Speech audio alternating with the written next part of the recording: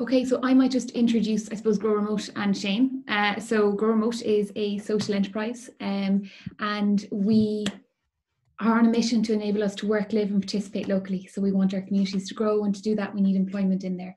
And through COVID, we're getting a lot of queries around remote work, and we're lucky enough that in Ireland in particular, we have companies who have been doing this for years. And Shane Evans built the organisation from 0 to 12 million in turnover, but also did that with a fully distributed team. So all of his team are fully remote. And as I mentioned, kind of, we know the likes of Ian Duffy or Eric or Marie, because they give to the community so often and share their knowledge. And I think that sharing of that best practice is really important, because when remote is done well by companies, our communities get jobs.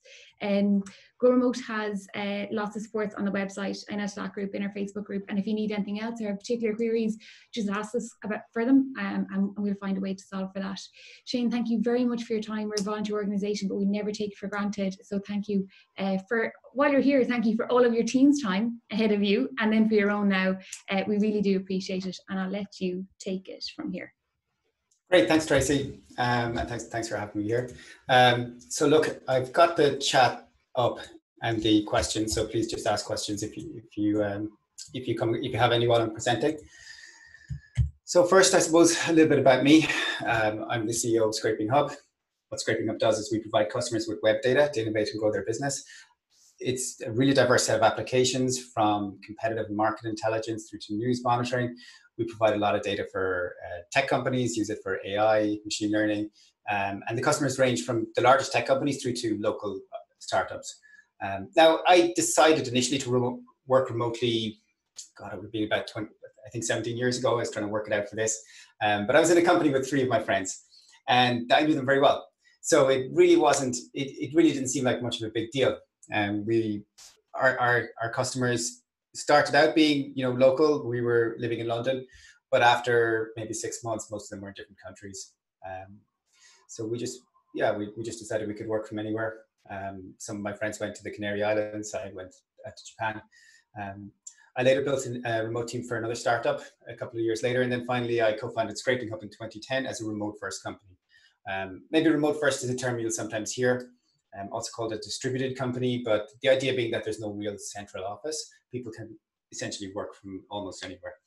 Now we're 180 people from all over the world. And as I said, with no central office, there's about 50 of us in Ireland. And sometimes we work from co-working spaces in Dublin and Cork.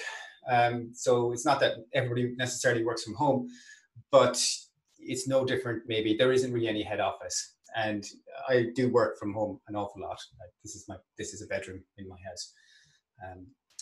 And look, when I look back to 2010, I realized that I wasn't that concerned about starting out remote first.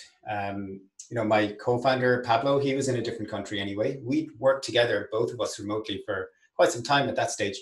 And a lot of our early hires, they were also, we'd worked with them before, either professionally, but also through our open source projects. So we'd been used to collaborating with them.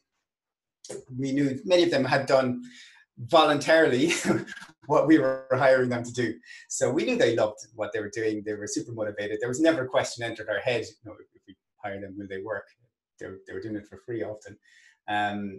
So that was the really early days. Now it got it got a bit more difficult, I'd say, scaling up a company. You hire into multiple different roles, things change. And, hopefully I'll share some of the lessons with you today.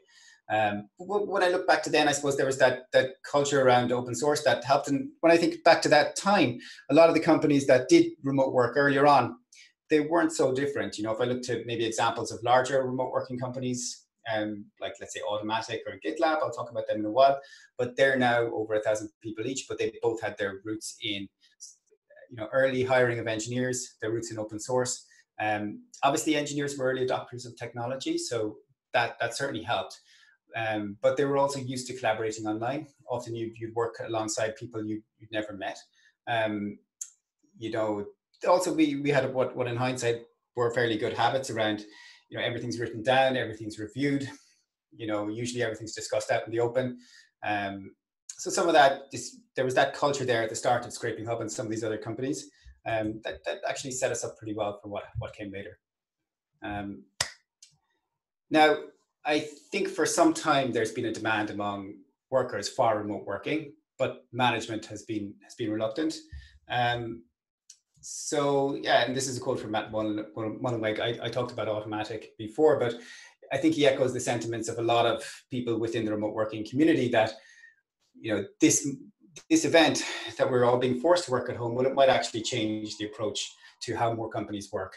And you know, I recall Buffer put out a state of remote work report every year. And last year, you know, they surveyed 2,500 remote workers, and 99% of them said they would like to work remotely for at least some of the time for the rest of their careers. So, you know, that's quite a powerful statement. Most people who are working remotely want to continue it. And the Buffer report concluded that while remote work is sometimes portrayed as a trend, what they see says that it's likely working from home is here to stay. And that was last year. So now we've got some, thanks to Gartner, we've got some recent surveys that show, you know, 41% of employees, they're likely to work remotely at least some of the time post coronavirus. So that's up from 30% previously. I suspect the longer this goes on, the more people adapt to remote working, this might even go up a bit more.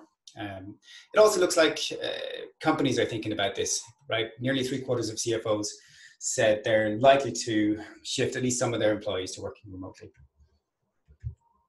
So it does look like it's here to stay. Guys, shout if you've got any questions, or leave something in the chat if you can't hear. So by now, I think many of you that can work remotely have maybe some initial experience of it. So like maybe prior to working remotely, some people would have thought, you know, would have looked at some of these myths and thought that that's what it was like. And now you're discovering maybe some of the real issues. I always thought these myths, I used to hear these all the time. Generally, people are getting more educated now about what it's really like anyway. But certainly, you know, things like you don't need to attend meetings. I think many people now are finding actually the opposite. Their life seems to be dominated by meetings. Working in your pajamas. I don't know why this always comes up. Even when the coronavirus started and people were working from home, there was just this, work in my bedroom. It doesn't happen. I don't know, will Tracy say maybe pajamas on the bottom? No, that's not actually Tracy. All the panelists are called Tracy. So look, you can say whatever you like and think it's from Tracy. So no, look, people don't tend to work from their pajamas. And actually creating that separation between work life and home life is very important. People tend to rely more on routine when they work remotely, and actually that separation really helps. There was a survey by Owl Labs recently that asked the question, you know, do you shower or bathe every morning before work? And there was no really difference between remote workers and office workers. Working from the beach is the most ridiculous thing but yet every time you see stock images of remote working, or at least you used to, it was often people working from the beach. I don't get it. It's like, you can't even see your laptop in the sun. It's sand in it. What about power and Wi-Fi? I've never seen anybody do it. The one thing that you see, all right, that people worry about, managers in particular, is that people will work less or slack off. But that it couldn't be further from the truth. Actually, there's a lot of studies that show remote workers tend to work more hours, and that's almost across the board. But also that they're often, you know, work productive and hardworking. And they don't like other people. Yeah, there's that perception maybe that they're introverts, so that's why they don't go to an office, but it's not true at all. And they're every bit as social. And one thing that might be surprising is that I believe that working remotely actually requires more empathy than working in an office, because, you know, you've got fewer cues to understand other people's emotional state. You often have to go by messages or video calls. It can actually be, you know, even require more empathy. So real issues for working remotely. Now let's go to the chat. Actually, there's a few things. Yeah, I've been working remotely for 6 years via Upwork, and okay, pajamas on the bottom, bold business on top. Freelancing is probably different. Here the focus is on employment. I'm not sure it matters an enormous amount for some of the remote working myths. I mean, if you're working remotely, you're working remotely. I guess it's different though in terms of what a company can do though to support you, right? Often with freelancers, if you're gigging and you've got multiple customers, that tends to not be the case. Remote worker become less social. how do I take that? Well, I said I don't think that's true. But the thing is, often working remotely, like from a social point of view, I'd rely on stuff outside of work. So I'd maybe see my friends. You know, as soon as I started remote working, the first thing I did was, okay, right, I'm finished work now. Let's go out. You know, unlike when I got home from an office and I'd be tired and maybe watch TV or something. You know, I took up more sports. I went out with friends more. Yeah, so that you maybe cut off from that now, but I don't find that people remote working are less social in any way. You probably do want to get out of the house more. If you're in the house all day, that's probably natural. Okay, so the real issues that you're probably discovering now, especially those people new to remote work. First up, I mean, both managers and their employees express concerns over less interaction. Managers worry that employees won't work as hard or as efficiently. Although despite what I already said, research shows the opposite. But many employees, on the other hand, they struggle with reduced access to managerial support and communication. Lack of access to information. So newly remote workers are surprised by how long it takes sometimes to find stuff out. You know, if you can't just go and tap somebody on the shoulder, it can actually take you quite a while, and that can be really frustrating. The social isolation, that's a real thing. You know, loneliness is one of the most common complaints about remote work. Employees missing the informal social interaction of an office setting. Now, some people, of course, remotely can go to a co-working space. People have, you know, there's things your work can do, and I'll get into some of that in a while. But it's even worse now. You know, I'm certainly feeling way more isolated now than I ever have in the past. And that's not because of my remote work. That's because all my other outlets are taken away from me. And distractions at home. You know, it's hard for people to do a lot about this right now. Many people lack childcare. They have to share spaces with their partners. You know, even those of us that are used to remote working or maybe had a productive setup sometimes don't have it now because of the recent changes. But usually those who are doing remote work for a while, they've addressed this, right? They've built a productive working environment. Actually, that's often more productive than most offices, especially the kind of open plan offices. So yeah, look, most successful workers will focus on building a good routine early on. You know, managers, you can see, worried about maybe people working less, but that's really not borne out in practice. It's distractions, it's good working routine. Those are the hard things. Okay.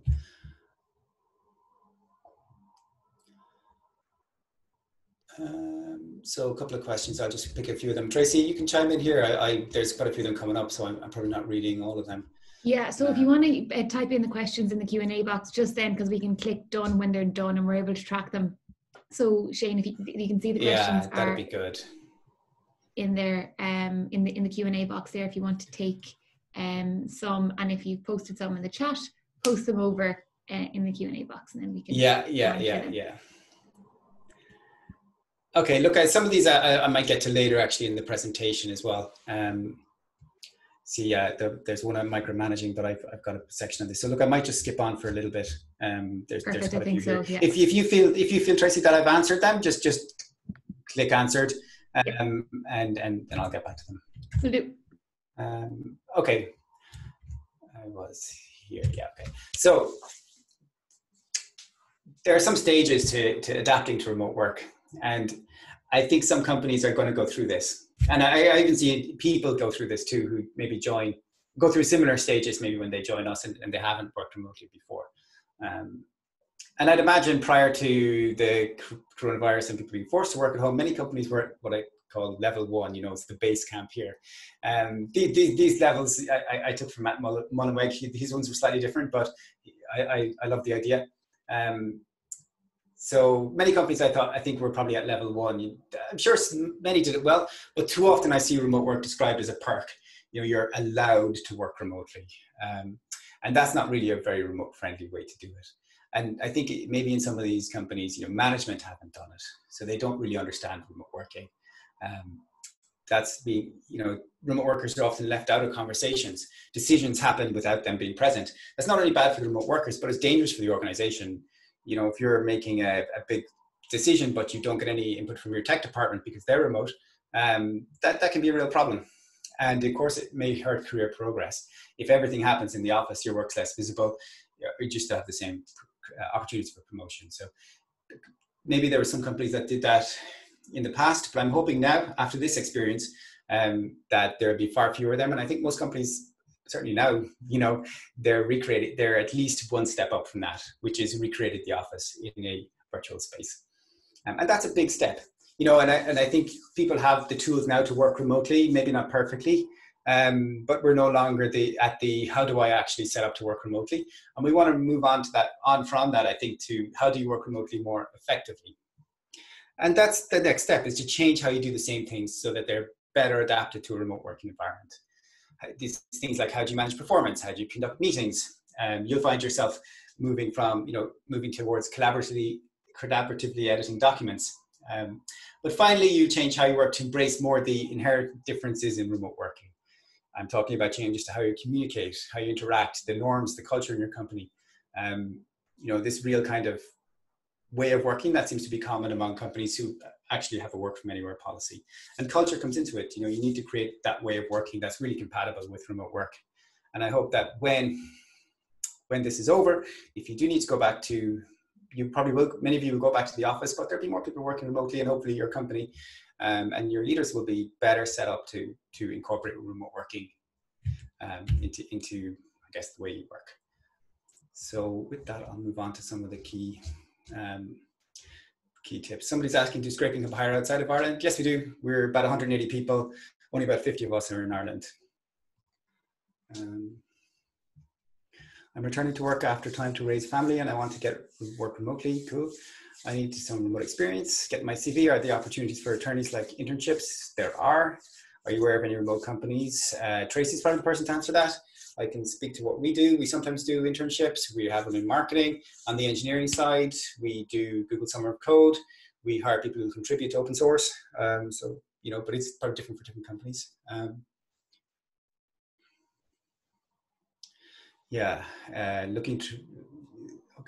just keep going here. We could go for ages. What challenges, Alan asked one. What challenges have you faced when seeking to scale an organization that's fully remote? Oh my goodness, so many. Have you hit any glass ceilings in terms of logistics, business focus, or even support functions, HR, etc.? Yeah, absolutely, Alan, loads of them. Not all of them were specific, I suppose, to remote working, but I felt, there are certain stages where everything in a company needs to change as you scale up in terms of numbers. There's something about people management. Like when we got to 30 people, I found we needed that layer of management that we didn't have as we scaled past 30, 40 people. I felt we went through a particularly tough time at around 100 people.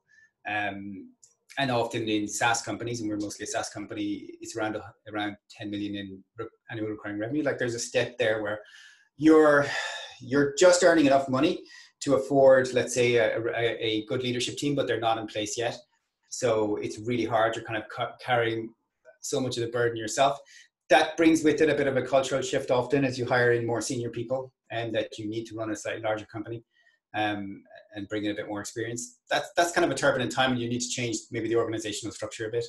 None of them are glass ceilings, I suppose, but they're just kind of bigger changes you go through. Look, going from 2 people or 2.5 people, which we were on day one, to 180, you hit all these things. Business, support functions, absolutely. I feel like we didn't, in hindsight, bring in a strong finance function early enough. That was a mistake, but we addressed it. At some point we had to bring in a proper HR function. At some point I built a real sales team rather than people just helping out in their spare time. All of that.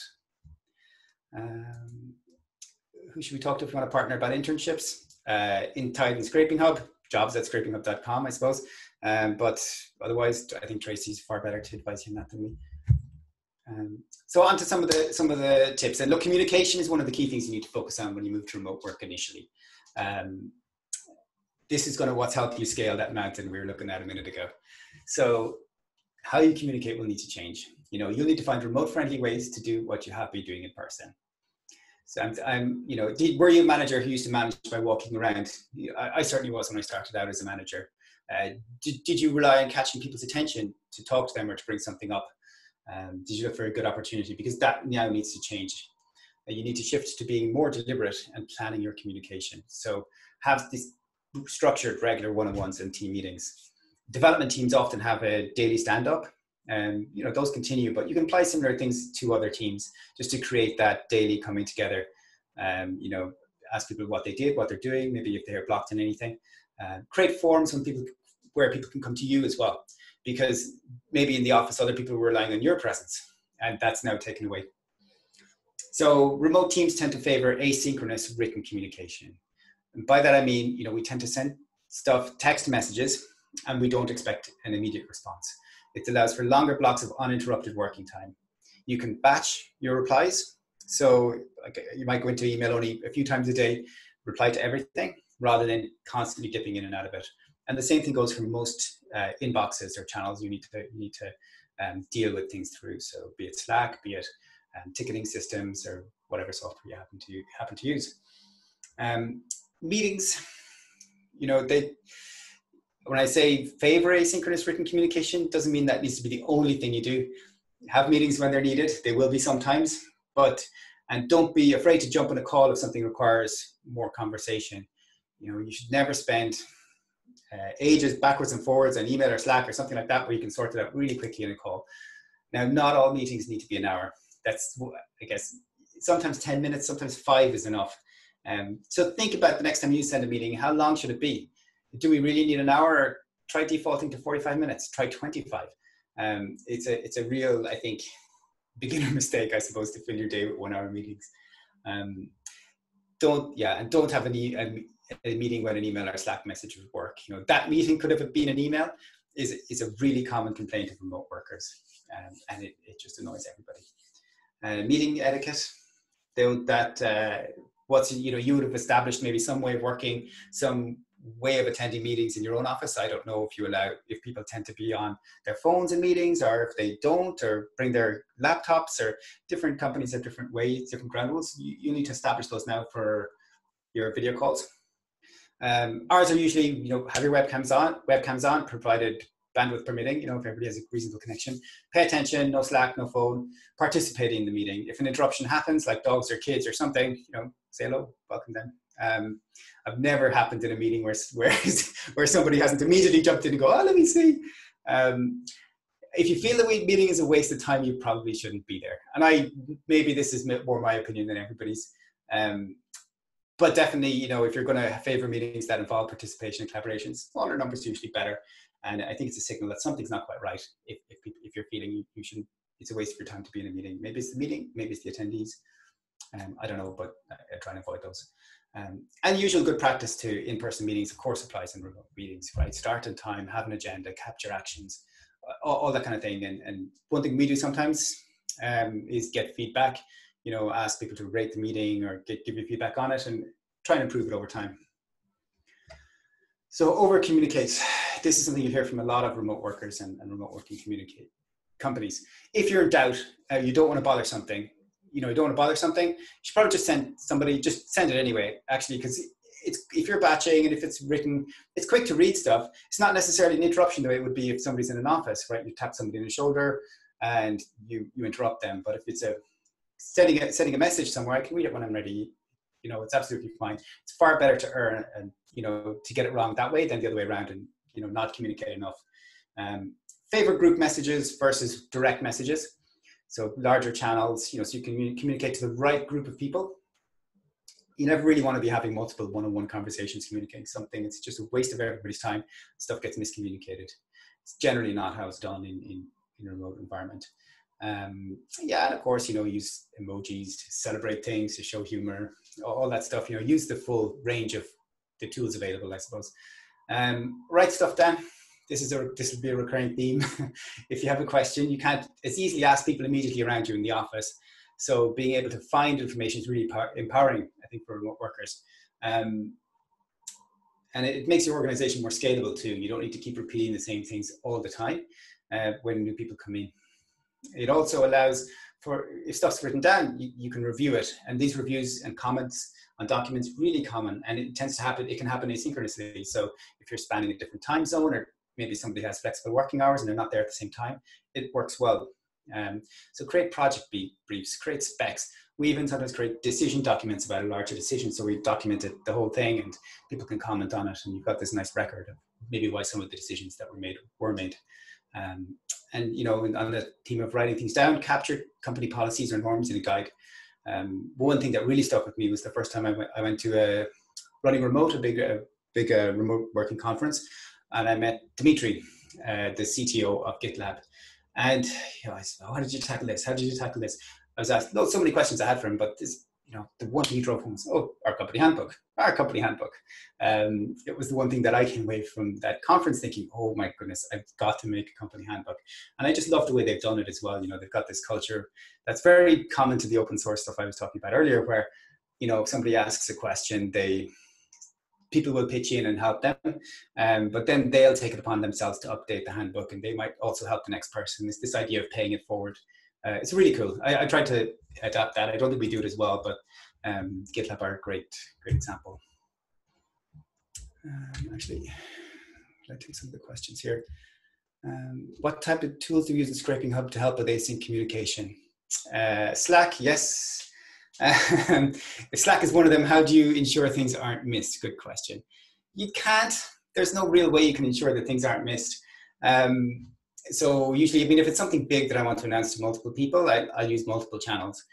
You'd be surprised how often you need to repeat stuff. And that's not even just a remote thing. That's just a company CEO thing.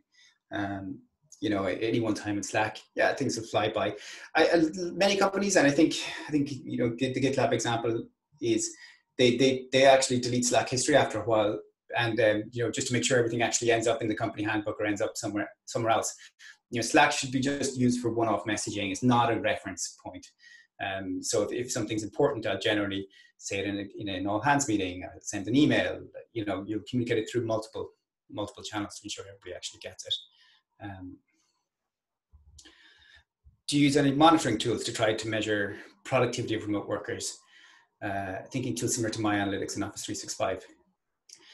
If you do, does this have a positive or negative effect? I don't know My Analytics in Office 365, but we do use a lot of monitoring tools, and I think I'll talk about them in a minute. We don't monitor hours or anything like that, but we do use tools to do like workforce analytics, a lot of surveys, etc. I'll answer that in a minute. Do you believe work from home increases or decreases productivity? Jose Fans asking.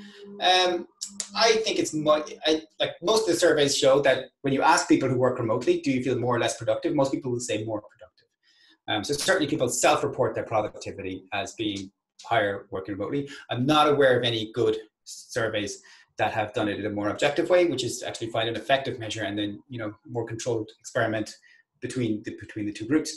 There is some research that shows that companies, all remote companies, tend to grow a bit slower prior to 10 million in revenue, and there's little difference after that. So that's one data point. I think some of the reasons is you pay down a bit of this organizational debt, maybe. You've got to become more scalable, more organized earlier. Also, maybe there's less likely to take funding, and there's a bunch of other stuff that comes along with it. So it's I don't know, it's kind of hard to say. So I think objectively, it's not so easy to say for certain, but certainly most people report being more productive. I find that different things are better for different things work better remotely, and other things work better in person. Certainly knowledge work works better remote. I find it easier to code. When I was programming, I find it easier to write stuff. Some collaborative stuff works easier in an office. There's definitely a strong case, and we do it in Scrapinghub for get-togethers every now and then. Team building, that building those bonds, that makes you more productive, and it makes a huge difference. Also, some teams need to get together to do more planning, etc., and get on the same page. So there's some reasons to sometimes get together. Most remote companies will do get-togethers as well for that purpose.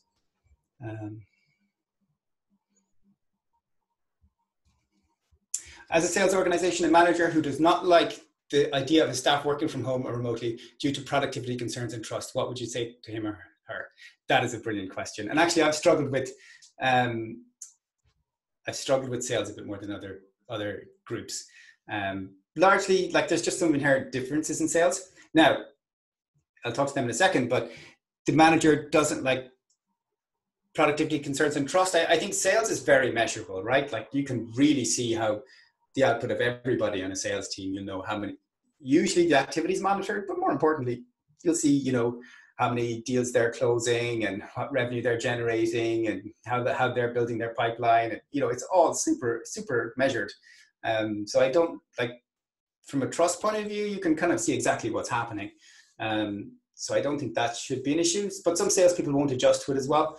There's often salespeople tend to be quite social. Often the buzz in an office, can help people, can create a bit more motivation for salespeople. So there's a few things like that. There's a guy called Steli Efti, actually, who's a CEO of Close.io. And he's given quite a few talks on sales and doing sales remotely, and maybe some things your manager could do to create a better working environment for sales staff.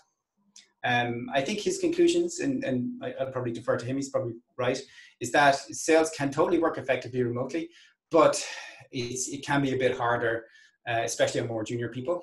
So, but senior sales staff can thrive in a remote environment. More junior people who will benefit more from being around other more experienced sales reps, they can find it harder. So yeah, there's a bit of a balance. I mean, where I'd like to go with us in sales is to have maybe some element of local working for training and for other things, and as well as a remote. So look, there's too many questions here. I'm going to keep going and I'll get back to them. So set expectations. Be explicit about your expectations. This is a fairly big one. So consider communication. So what discussions happen where? Should somebody discuss something on email, on Slack, on Zoom? What requires an immediate reply versus what can wait? How responsive people are expected to be to different forms of communication or different communication channels, because there's always going to be a trade-off between being responsive and being interrupted too often to get work done. I mean, in the office, sometimes you can't make that trade-off, right? Somebody just come along and tap you on the shoulder and interrupt you. But in a remote work environment, the worker is in control here. They can decide how often they want to check Slack, and I recommend most people disable notifications to not get interrupted the whole time. So yeah, that probably is better having that explicitly agreed and at least discussed. Same with working hours, availability out of hours, and there's a big difference across organization, but there's also differences within one organization. My expectations maybe of somebody in a support role is quite different to, let's say, something like software development, because in support we rely on people to be there at a certain time to answer customer questions. Versus software development, there might be some expectations that they can attend some key meetings, but outside of that, both them and us, we're happier if they work when they're most productive. I know from experience, you can spend hours on a problem some days and make very little headway if you're just not, it's not going great. You could go away, take a break, come back and solve it in, a couple of minutes. So you really want to try and be a bit more flexible and work during the more productive times, especially now when people are trying to balance other commitments, even more so with family or other things they've got to do. And be explicit on goals, milestones, deadlines. Those things should always be clear anyway, but it should definitely be tracked somewhere. It should be written down. So, and good practice among remote companies, be flexible, only ask for what you need. Don't ask for a bunch of stuff that isn't really important, like strict working hours, for example, for every role. As a manager, of course, when somebody isn't meeting your expectations, it's kind of best to, I think, talk about it quickly. Don't let it lie. If you're going to give direct feedback to somebody, I think it's better to do it on a video call, unless it's something small and you maybe know them well. You might have had ways to, and you might have had ways to do this in an office that you now need to do remotely. So even if you maybe didn't always say things explicitly, people might have read your expressions a bit better. They might have found it easier to understand whether you were dissatisfied by something. And I've got to figure out a way to do that, to get the message across in a constructive way in a remote environment. So that's maybe something to think about. It might be a bit of a transition. And once again, write stuff down. It'll always help. How do you promote water cooler moments? So people miss the kind of office interactions, the more informal side of working alongside your colleagues, and particularly at a time like this, and there is no exact remote equivalent, but there are things you can do. We do stuff like Donut Pal, so we've randomly paired with other people in the company and you get to talk to them. Shop Talks, they're a bit like TED Talks, only less polished, but we do them every couple of weeks. They're great. We've had some brilliant ones. It can be work related. It can be about anything. I love some of the ones about different people's countries and culture. They're brilliant. We do a coffee with the chief, our water cooler chats as well. Coffee with the chief is just a coffee chat I have. It's an open invitation. I run it 3 times a month in different times of the day to accommodate different time zones or working schedules. It's good. It's just another forum where I can talk to people. We have a wellness circle. We do a shoptography, like a photography group. We launched WorkVivo recently, which is a tool for, I guess, the more social interactions and culture amplification. Yeah, look, we do a lot of one-off stuff. You know, we do competitions. We did a drinks night recently. Right now we're doing a company workout. It's our first time doing it. So this is my other point, is that this will change over time.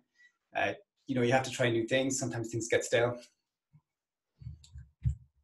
Yeah, and look, some of this, it's great if you have champions who can run with some of this stuff. It doesn't all need to be top down. In fact, it probably shouldn't all be top down. Yeah, there may be some psychological issues, how to address them. Joseph is asking. Yeah, well, look, there is, and we do initiatives around wellness. Right now, we're in the middle of a month-long Surviving April thing. We do kind of these wellness initiatives. We have people come in and give talks. We have put supports in place. I mentioned our wellness circle, but yeah, like, it's a constant topic, and it's something we try and do a bit around wellness, mental health, and loneliness. Yeah. Okay, look, I'll just keep going for another bit because there's a few questions. So surveys and feedback. So this is really important. I think many managers will rely on feedback they get in person in the office, and that's gone. So you need to be structured about gathering feedback from your staff. And, you know, think about this. This is what I'll talk a bit about what we do here, but, you know, think about what might be missing, what you can maybe supplement what you're currently doing. And likewise, obviously, if you have suggestions for me. Obviously, there's the normal employee surveys, which we do. There are pulse surveys, so we take regular surveys and track changes over time, often asking a similar set of questions, so you can see how you're trending. We can also break it down by department, so we can spot groups at risk or areas where we maybe need to do better. And it's across a range of topics. We gather anonymous feedback. And one great thing about this is we can hold a conversation with somebody else anonymously, so they can protect their anonymity. So we get a lot of great feedback through that, especially when we introduce it first.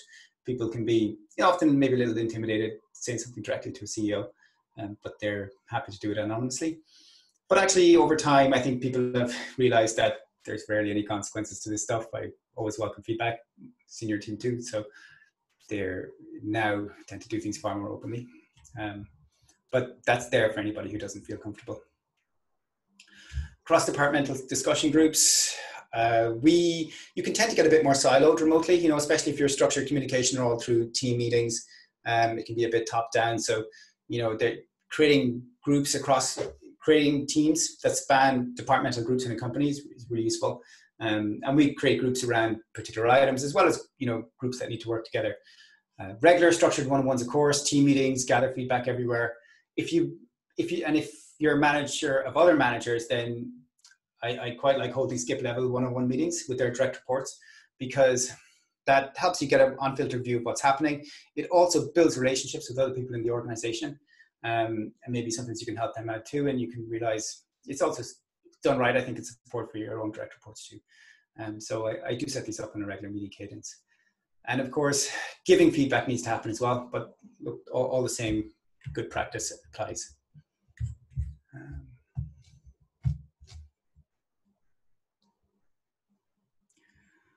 Okay. How do we ensure, I'll just take one or two of these. How do we ensure new hires are sufficiently onboarded where the traditional office environment facilitates this more easily? That's a good question. Yeah, it's a tough one. And it's something as a remote company, we had to put quite a bit of work into.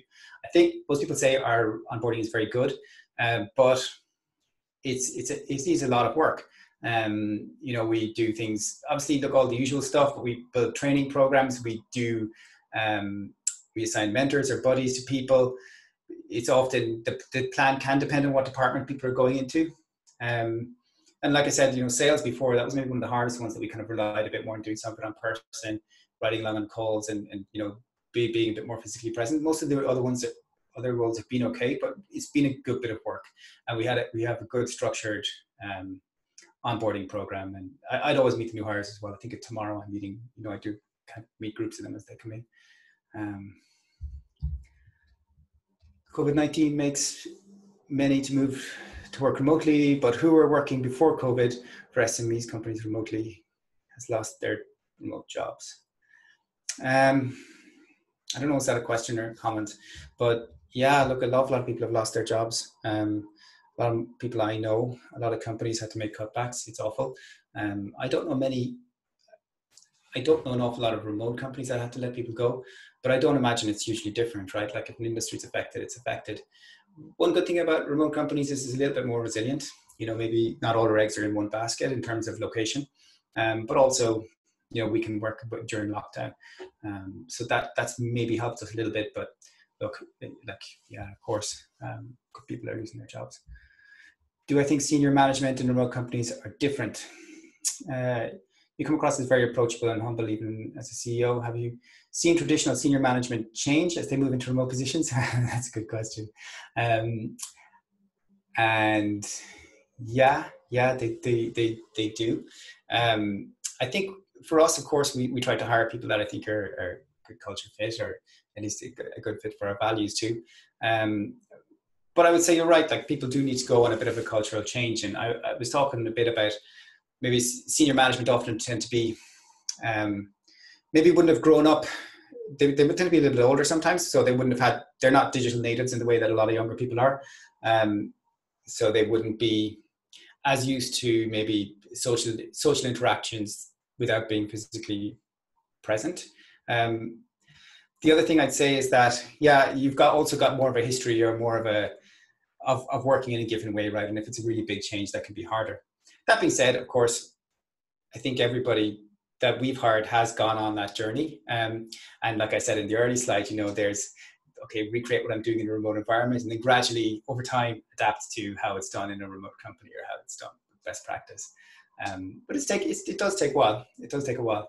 And I try and keep encouraging people and keep supporting people to make that transition and do remote working in a way I think is good. I think does it well. Okay, let me just keep going. That fits very much into the last slide I had here about culture. Is that most successful remote first companies create a high trust environment and value openness and transparency. And I believe that type of culture is becoming an established good practice. And without it, it's difficult to work really well remotely. And they're related. You know, transparency helps build trust, and trust makes it easier to be transparent. Trust helps create a psychological safe space that allows people to be more open. And I get this feedback from our staff all the time.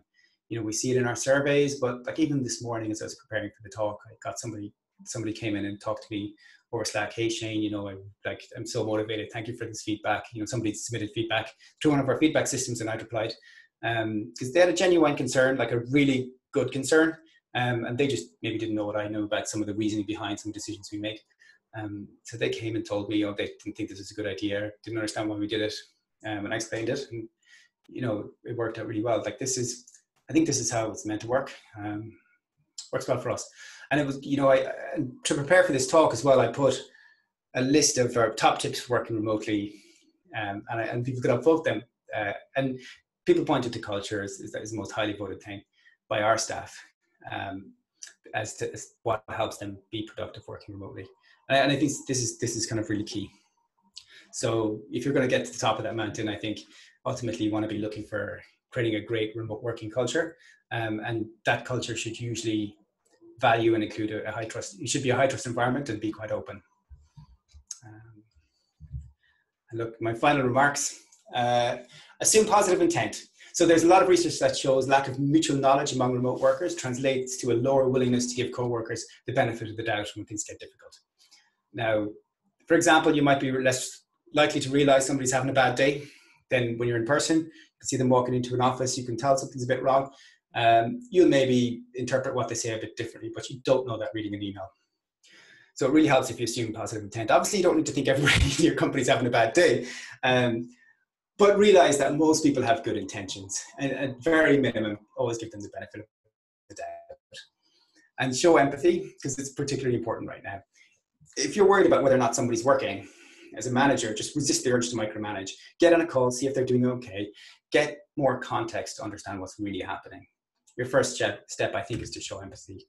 And that's it. Thank you very much. I put together a couple of resources here. If anybody wants them, I'll post them into the chat. That's brilliant. Thank you so much, Shane.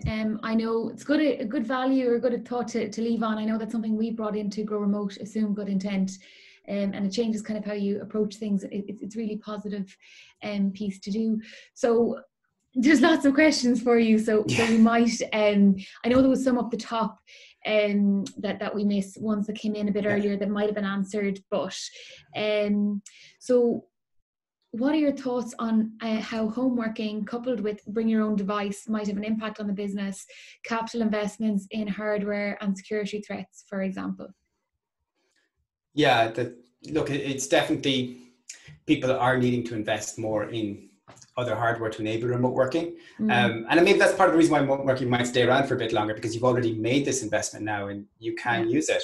And yeah, of course, you might not need the same space to expand in an office too. So yeah, look, there's definitely an impact it comes with a cost, right? The hardware cost, but also training cost and to adapt to remote working. So yeah, look, definitely companies will be feeling this, but also hopefully it's something you can now use going forward. Yeah, I think the Gartner study that you referenced with CFOs said that we'll be remote. I think that's probably because they're after seeing the numbers and they're like, oh, we need to make this work, HR. Yeah, we already spent this. Yeah. How do you define a clear line between managers micromanaging remotely with calls, communication, or being too aloof and not engaging enough with their team? Yeah, look, that's a difficult one, right? I mean, I think most people will know, but at the same time, it's very hard for every role to lay down the rules about, okay, now that's okay, that's micromanagement. I mean, obviously, a lot depends, I think, on where people are coming from. You know, if you're trying to help them succeed, trying to, provide the guidelines to make things work, rather than do their job for them or tell them exactly what to do. I'd say we were talking on culture before. I think Scrapinghub is also very collaborative, and I think that's very common. So it is about trying to work on a problem, solve a problem together. It's about trying to empower people and help them get what they need to get done, rather than straight out telling people what to do and managing at a very fine-grained task level. Generally, I think you try and describe the outcome that you want, but give people enough freedom. So the more senior somebody is, like this comes with management experience, right? But the more senior somebody is, the more freedom they crave, the more they can work within that environment. Obviously, if somebody's new, if they're just starting out in work, you can't give them a big broad task and give them tons of freedom. It just won't work. You have to size it. Yeah, people management. The next question is around hybrid model. I find that very interesting because I think a lot of companies are hybrid in Ireland in particular, and maybe that might be the model going forward. Maybe not. I'm not sure, Shane, if you've kind of had this, but how do managers place a fair model to assess in-office employees who are seen all the time and others who are remote? Yeah, that's a good question. Yeah, it's really hard. I'm not sure I agree. That's very hard. You shouldn't be assessing people because they're seen in the office. Like, that's not what it makes a good worker. It's about output. It's about what they produce. That should be clear. I can't think of a single job where you're going to assess them by the fact that they're in an office. Now, maybe if they're not putting in the work, if things aren't going well, that's another thing. But certainly, even if there's not a single role where you want to reward or evaluate them based on presenteeism. And I'd say it actually can be quite negative. Like, I've certainly worked in places in the past where we were rewarded for working long hours, but people just hung around the office, dragged stuff out, worked late at night so the boss would see them. I sat next to somebody who learned Japanese for a couple of years in work. Nobody was there all the time. I heard a story. I heard a line. I was on Twitter about how remote just accentuates any problems that you have. So if you are, tracking people on how they come in, it's going to get worse when you go remote. How much of a duty do you think the company has to its distributed workers to help them achieve a good setup at home? I think this is a concern of all companies at the moment. Yeah, and it's hard now to know exactly what you can do as well, right? Because shipping things and maybe it's more awkward, right? There's longer waiting lists for equipment, and so I'm not really sure now, like especially at this time, what's considered good practice. Yeah. I mean, certainly, there's advocating good things, there's making available different resources. There's, I did a talk on ergonomics, Great. yeah, they should put some work into it, but I don't know in terms of a duty, I'm not sure. Yes, and it's an interesting question. Actually, we'll take that and I'll get a blog. I'll write that up, that answer. I know that we did work with Chambers Ireland, and I think it's a blurry space. I'm not sure there is a black and white answer, so it's kind of up to the company. But we'll get a more definitive answer on that. And like it'll vary by country as well. So. Yeah, exactly.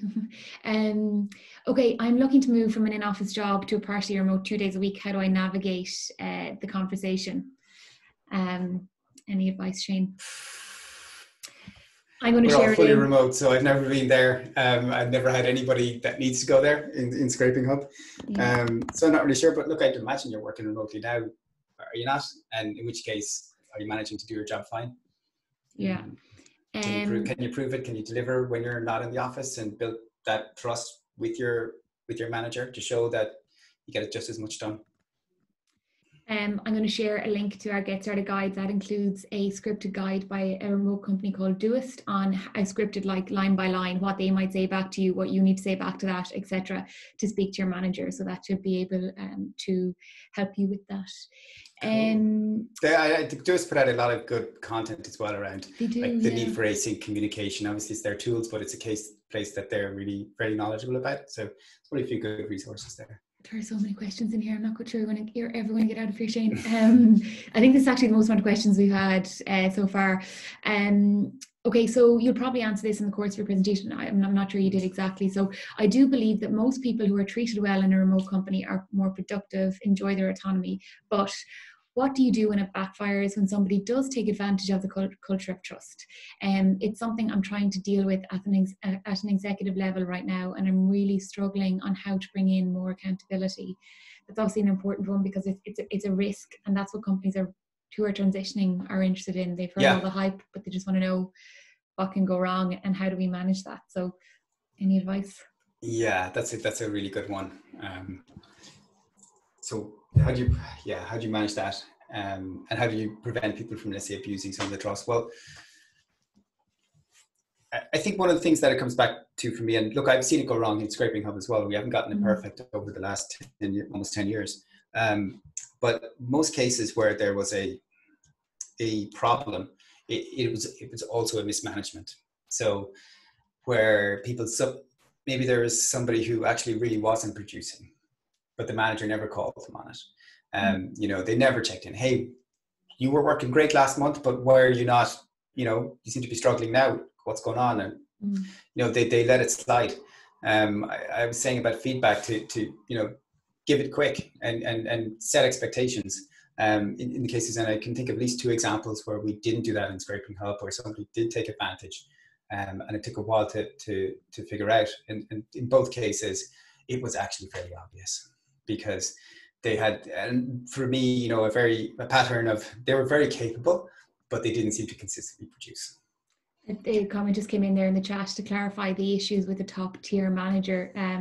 I think there's probably some people issues that run across all companies, right?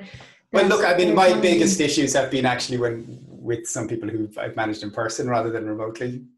It opens you up to all kinds of other problems when you actually have physical people together as well. So like, there's no silver bullet from a remote point of view there. I mean, the remote answer is, to be on top of managing what you're expecting of them and make sure you call them on it. That's been it. And I haven't seen people really take too much advantage of that. From a company point of view, obviously put like the right controls in place, but you just do all the stuff you'd normally do in an office as well. Like all the same stuff applies. Yeah. I don't think it gives you any immunity to people maybe not performing just because you're physically closer to them. Yeah. I do think that you answered this one, but I'll ask again. Are you aware of any way of tracking productivity other than managers overseeing outputs?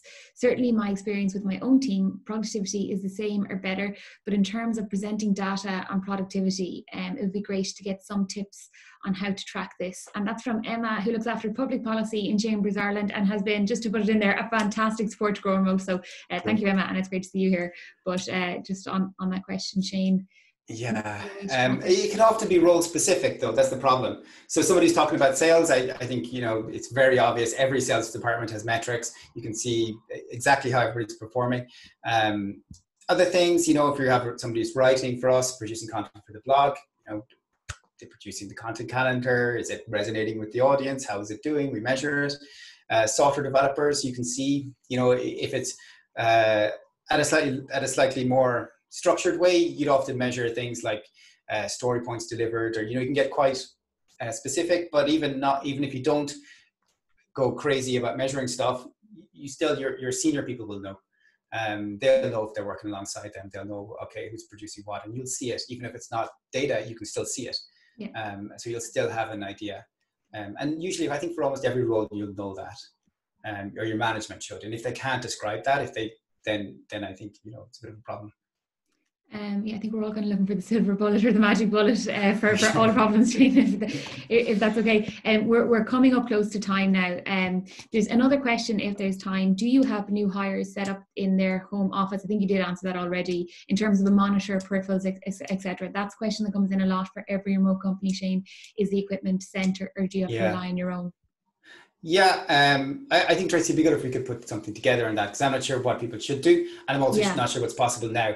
I think at the very minimum, like, it's very easy to buy some stuff to make it more ergonomic. Obviously, we send laptops to employees, but you know, yeah, it's easy to add a few bits and pieces to make it more ergonomic. You can just raise it, and then you can go up. Like, the thing, what tends to happen when people work remote full time, like myself, I'll go way above what any company would send me, right? Like, I bought my variable height desk before anybody had variable height desks, and I customize everything because, you know, I spend more time in this little room than I do in almost anywhere else, right? So it's more important to me to spend money on a nice monitor than it is on a car. So, and I think John Reardon, who's director of the workshop, I shared a video of his office, home office, and he again went above and beyond, because there's things that are just personal to you. Like, he has a weird mat that moves your feet around or something. I don't know. I saw his mat, actually. I'm a bit curious about it. and the slippers that go with it. So I don't know. So there are lots of things that are just unique to people, and it's great actually down to people who are sharing their office. And there's a thread in our Slack about that as well. Yeah. The other thing about working from home in your home office as well is, like, a lot of people will put a bit of fitness equipment in their office, or you know, so they can get up and do something. You don't need. This is what I'm saying about getting to, like, embracing the nature of remote work. You don't need to stick to recreate exactly what you had in a physical office. You know, a lot of people can take a break, do some squats or a bit of yoga, or, you know, you'd feel super self-conscious doing that in an office in front of your colleagues, but there's nothing stopping me doing it at home. I saw there was a tweet from Conor Murphy, whose Techstars tweeted out that one of his guys said, we did 7.6 miles worth of meetings today because he had a treadmill under his desk, and that's what he was doing. So I thought that was an interesting one. I'm jealous. That's the next purchase. Next level. Okay, last one, I think, which is, it's very interesting in terms of, there are 300 co-working spaces across Ireland, Shane. I'm not sure if you're aware, but they are, and I know you do a little bit of work in Republic of Work, but they're very important to communities. They're usually led by maybe not-for-profits and community coming together trying to rejuvenate the area. Is there anything that co-working spaces can do to support remote workers? Because I know most base managers are more than willing. They're so willing to do whatever is needed, but it just doesn't always fit the other side. Well, look, I think, you're right, Tracy. Like, we work out of the WeWork here in Cork. We work in Dublin, and the Republic of Work in Cork, and they're both great. You know, it's like, they do a lot of social events. You get a lot of the social interaction. I know a lot of the other members, especially in the Republic of Work, where I'm pretty often. It's really great. Like, it helps an awful lot. And my favorite way to work is to do a day a week, 1 or 2 days a week outside of my home office, at least. So I love the hybrid way of working, but many other people in Scrapinghub prefer going to the co-working space all the time. I'm lucky now that I've built a nice home office, but I didn't always have it. And, you know, quite a lot from my career, I while working remotely, it's very convenient to go to a co-working space. So no, they perform, I think, a great function, an essential function. But I'm not sure, like, I wouldn't have great tips for them. I think for the most part, what they provide right now is pretty good. Yes. Yeah, I'd agree across the board. Probably just about making yourself known to people in the surrounding areas, and they know they can hop in. Yeah, I think a lot of people would be surprised that there's 300 spaces Yeah. like that all across Ireland, and that, Yeah. you know, and it's even more of an option now for them to relocate. Absolutely. So, and I'll send out a link, but techireland.org/hubs is where you see a list of all the hubs. Shane, safe to say, just there's a huge hunger for the knowledge that you have. So thank you for fielding all of those questions. Thank you for the thank yous that are coming in the chat. We'll record this and I'll send out an email to follow up, and I'll link to some of the blogs that Scrapinghub have, and even Ian Duffy, who was on the call earlier on, has documented his whole office and how he works and those pieces, and it's really, really useful. Shane, thank you. Said it at the start, I'll say it at the end. Thanks a million for all you give to the wider community. It's massively appreciative. That's a pleasure, Tracy. Thanks for having me on, and I'm happy to support you guys anytime. Brilliant. Okay, with that, thank you very much. Thanks, everybody. Bye.